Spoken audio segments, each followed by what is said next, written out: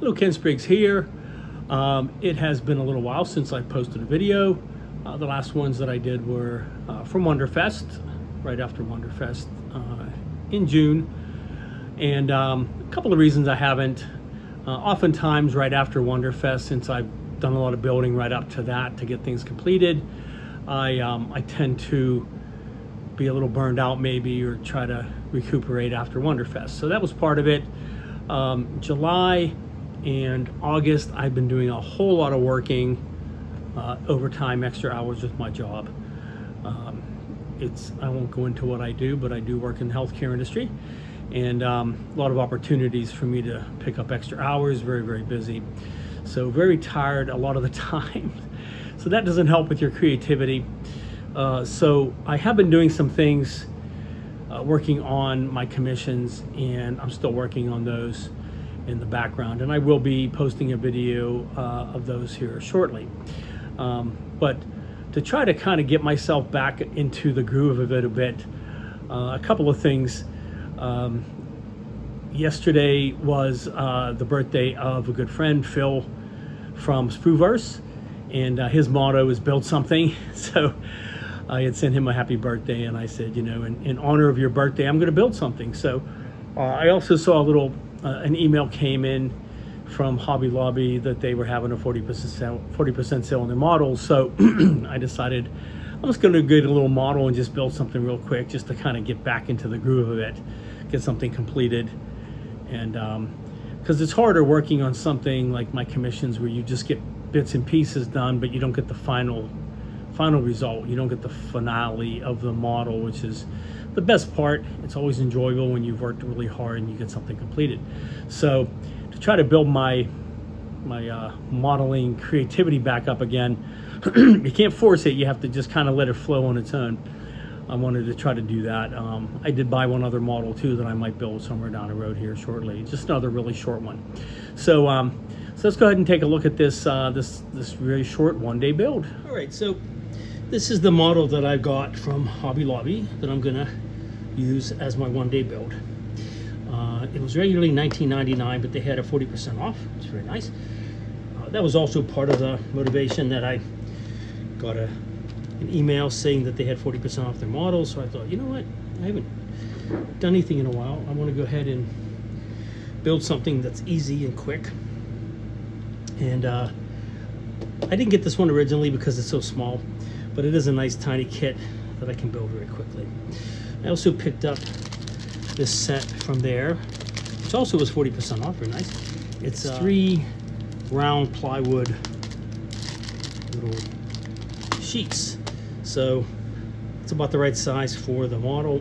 So I'm going to use that to display it on and throw on a little bit of scenic material to look like the desert and some rocks, that kind of thing. Nothing fancy, but just something quick. So all right, so let me go ahead and get this open, and I will start taking off the sprue and building it. All right, not much to it. You just have your one bag of parts, which have 2 sprues and a base.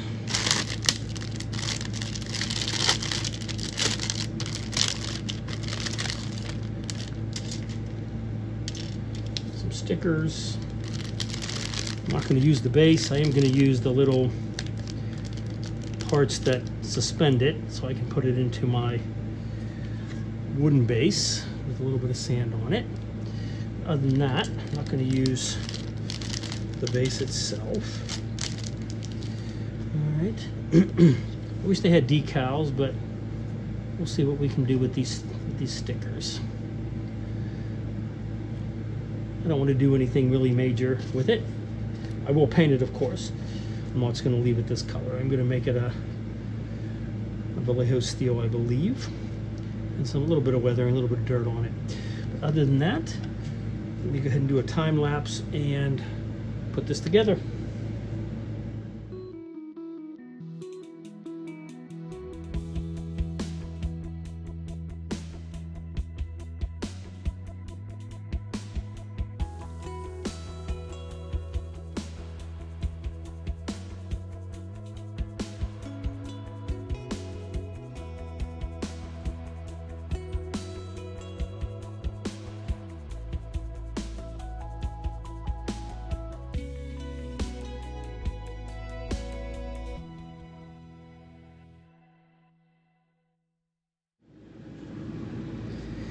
All right, so pretty easy to build.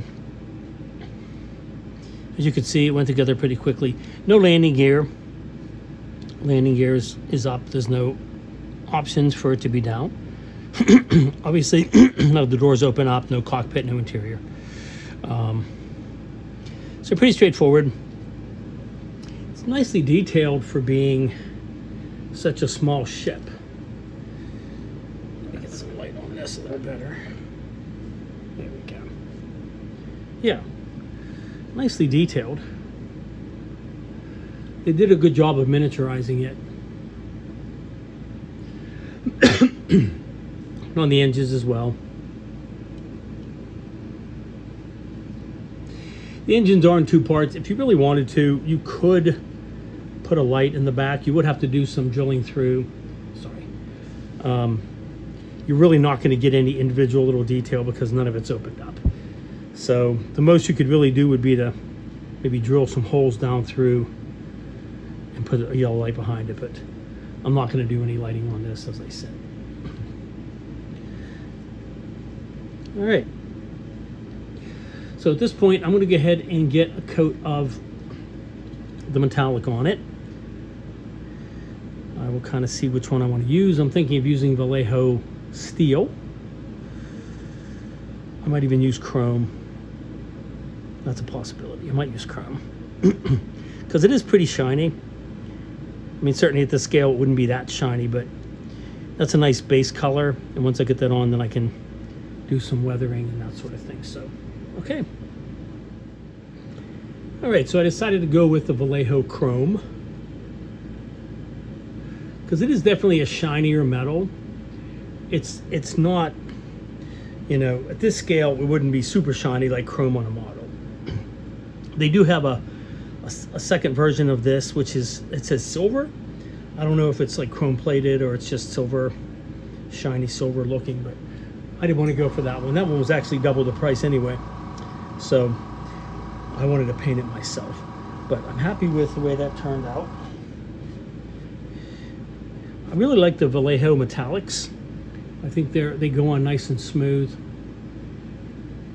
They leave a really good finish. I'm trying to get some light on this. There we go. It's a little better. Nice and shiny, nice and smooth. I'm gonna let that dry, and then I'm gonna see about putting on the stickers first, because I'm gonna weather over those. I'm not gonna do any drastic weathering, just a little bit here and there. Certainly some darkened parts in the engines in the back and things like that. Okay. All right, but looking pretty cool so far.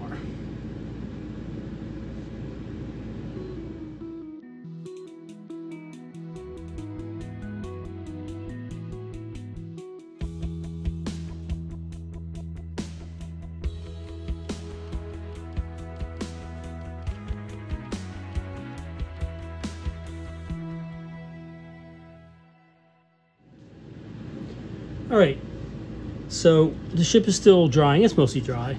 I can handle it, but I wanted to go ahead and get it positioned on a base so I can get started on the base and then go back to working on the ship. So I took my piece of wood, plywood that I got from Hobby Lobby. I cut out a piece of foam, insulation foam, in order to measure it. And then I used a foam wire cutter to cut around some odd shapes along it.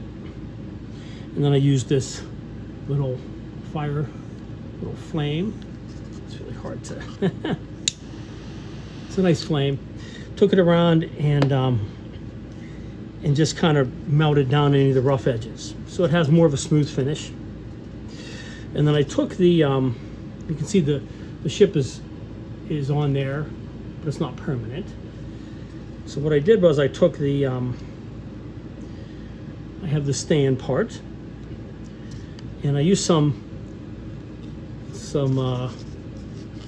hot glue gun, first of all to glue the foam down onto the wood, and then to glue this post down into it.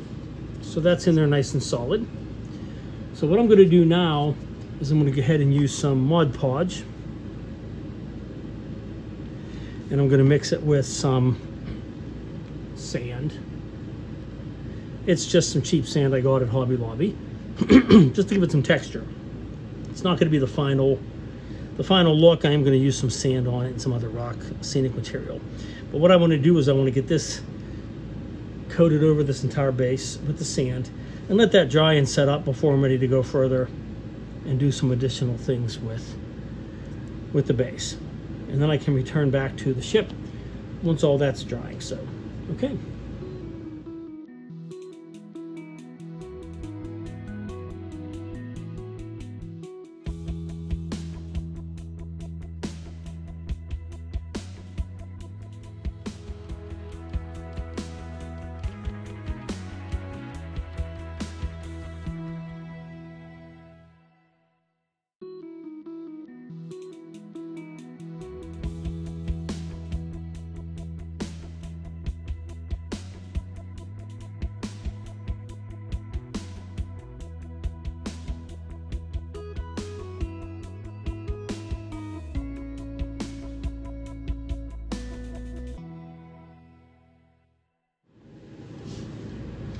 All right, so this kit only comes with stickers. It doesn't come with decals, but the stickers, sometimes I prefer them. In this case, I do. Sometimes they're really better than a decal, especially when you're talking about like these windows here. Because the windows are recessed, they went in very well. Just use an X-Acto and a Q-tip to kind of press them into place. And they seat very nicely down into that, down into the openings there. So really like that. They even have, for the back engines, they have some scorching, kind of a decal that goes around it, which is kind of cool. And then of course they have the side panels. And they go down fairly flat. They could be a little noticeable if you look very closely. You could do a flat coat over that to seal it in.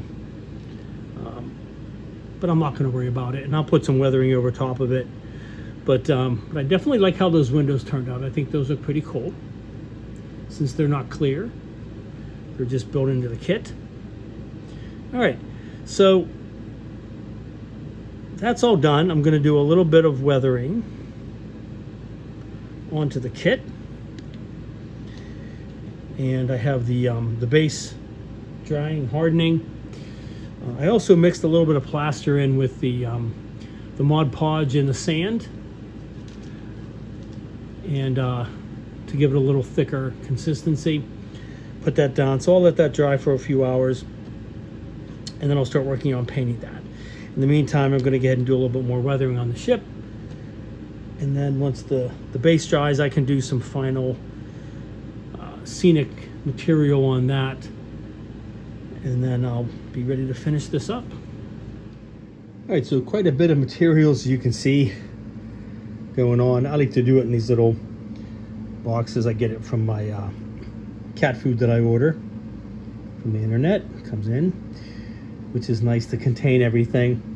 So as I showed previously, I started with some Mod Podge mixed with some plaster. I use a little bit of plaster in it and some sand, and I got the general coat. So that dried overnight. While that was doing it, I did take some of this scenic sand and scenic rocks and I pressed it into it. So I got a general rocky looking base. So once that all set up overnight, I went back and I added a little more sand, and I used some scenic cement, which is this really thin cement, and I put it in this little spray bottle. It was an eyeglass bottle, an eyeglass cleaner bottle, but it works pretty well with it. And then I sprayed it over the whole thing, so I adhered a lot more of that down to it. Then I went back and I used some scenic material like this darker green, and then this more algae looking green. And I used the thicker Hobby Tack glue, which will dry, all of this will dry matte.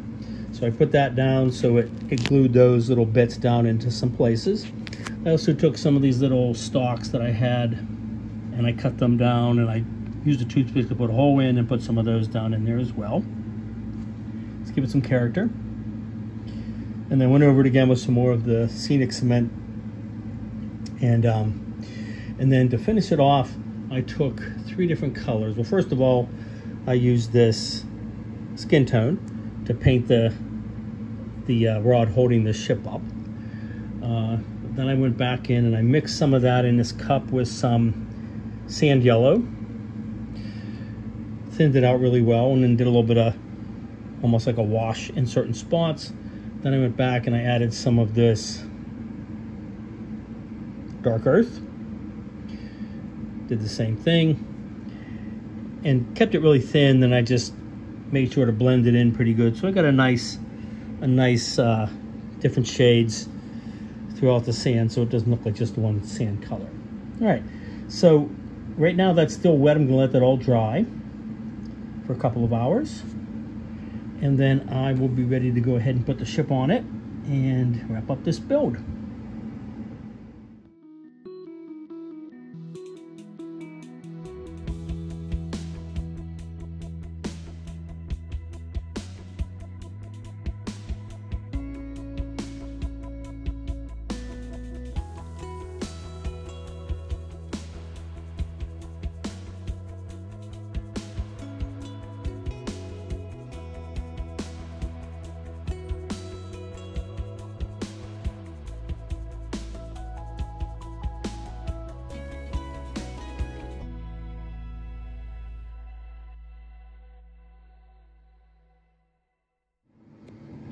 And here's my completed one-day build of the Bandai Razor Crest. And my desert base. I think the base turned out pretty good, especially for a quick build. Some nice contrast with the different colors. I like how that turned out. I really like this little kit. Certainly I'd like the bigger one, and I have bigger versions of it that I'll build someday, but it is a nice little kit. It has a lot of good detail on it for being such a small little kit. It doesn't have the scale on the box, so I'm not quite sure what it's supposed to be. I'm not going to hazard a guess because I'm not quite sure, but it is pretty small, obviously. But it does have some decent detail in it, as you can see right there. They did a good job.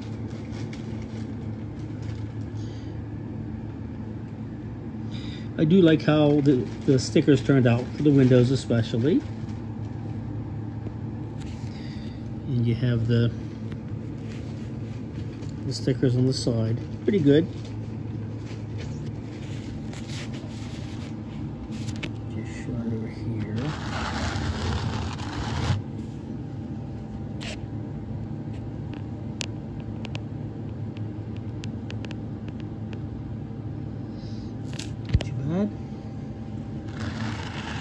Got your engines.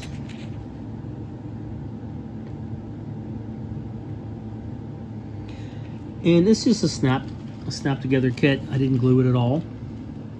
Didn't have to. Everything went on nice and snug. It did a good job of hiding the seams. Didn't really have any obvious seams, especially with the different machinery and the different panel lines within it. You can see one right there, but it's actually done kind of a weird little curving thing, so it mostly melds in with the machinery look and different panels. No landing gear. That would have been a nice little feature to have landing gear, maybe one piece that you could snap in and take the parts out, that kind of thing. That would have been kind of cool if you wanted to display it in a landed position. But not bad. Not a bad little kit. Certainly a nice representation of it. Not sure if they would ever do a larger one because obviously it's not the main ship of the Mandalorian anymore. Spoiler alert. All right, but very happy with that. So got that all completed in one day. I didn't complete it in the same day, but I got the kit and I got the different pieces late afternoon, started it early evening last night, finished it today. So in really less than a day, less than 24 hours. but built the whole thing and the base within 24 hours. So I wasn't necessarily looking for that as a necessary goal, but I figured I could do it pretty easily as a one-day build thing. So, okay. All right, so I think that turned out really well. And again, I did it in one day. It was 24 hours. I didn't do it in the same day, but I got the parts for it later in the day, and then I built it, most of it last night and the rest of it today. So it was within 24 hours. Not that that was necessarily a needed goal, but I just wanted something quick, something that I could complete. And I really like how it turned out. I think it turned out well. So I might try to incorporate a few more of those in the future, just something really small, out of the box, as it were, a little bit of painting, that sort of thing. So, all right. But like I said, I am working on my commission builds, and once I get to an ending point, I will be uploading some video of that as well here in the near future. But otherwise, thank you to all my new subscribers, and hopefully I will be posting some more things here more frequently now that I'm kind of getting back into the groove of things. Thank you very much.